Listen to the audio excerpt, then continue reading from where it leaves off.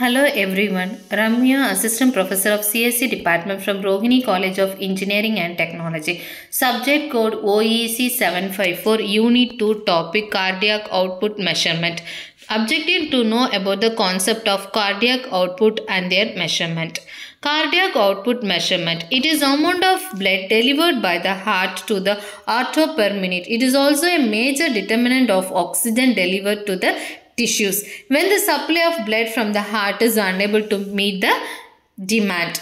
Here also the blood pumped from the heart with each beat for adults is between 70 to 100 ml and cardiac output is 4 to 6 liters per minute.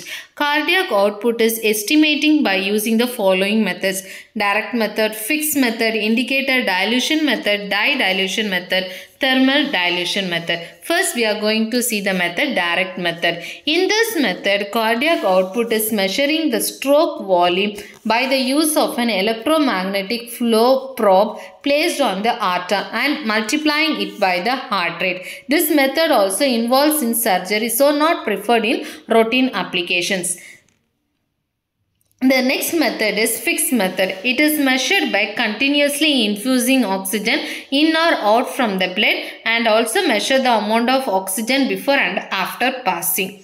The next method is indicator dilution method. In this method, it is one of the most popular methods and it employs several different types of indicators. Here you have two methods. The first one is continuous infusion method, but not widely used due to the indicator recirculation process. The next one is bolus injection method. That means it is the amount of blood known by the indicator using dye and it is administered into the circulation.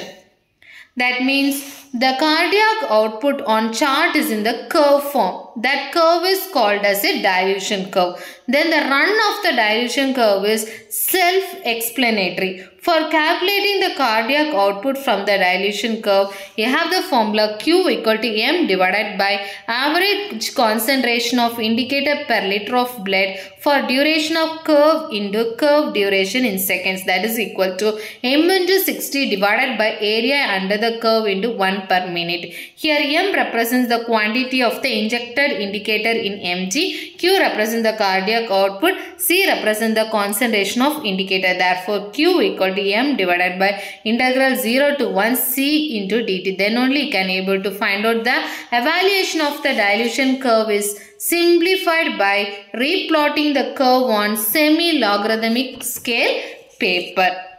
The next one is dye dilution method. The most indicator substance is dye. That is, indocyanine green dye is usually employed for recording the dilution curve. This dye is always preferred because of its property of absorbing light is 800 nm. That means the concentration of cordial green is measured with the help of an infrared photocell transducer. In this, suppose if you want to avoid some formation of bubbles, means a pot type tube should be flushed with a solution of silicon in ether. Then only you can able to get a short response time as possible for the sampling catheter. Here the sampling spray range has a volume of 50 ml per minute. In this, the output of the photocell is connected to a low drift amplifier. Then only you will get the high input impedance and low output impedance. Here, the output of this amplification is directly proportional to the resistance value of the potentiometer R. The next one is thermal dilution method. It will produce a resultant temperature change in the pulmonary artery and the integral is inversely proportional to the cardiac output. That means cardiac output equal to A constant into of blood temperature minus injected temperature divided by area under the dilution curve. That means it is used for the range of injected temperature is measured to an accuracy of plus or minus 0.2 degrees Celsius and displayed on a meter.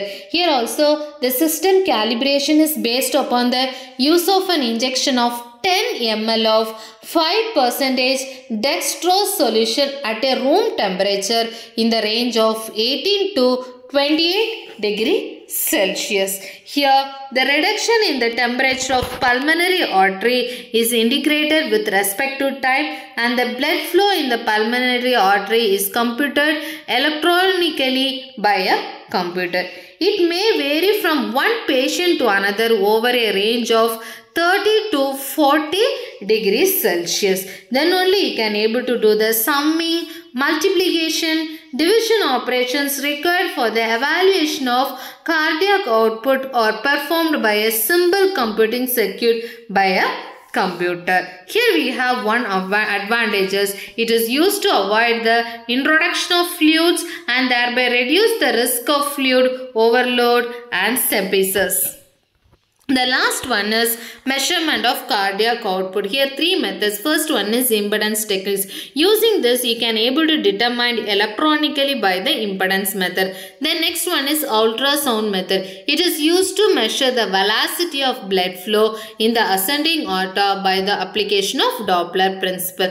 Then the next one is bioreactance method. It is a method for non-invasive hemodynamic monitor. It is full and full based on bioreactance method.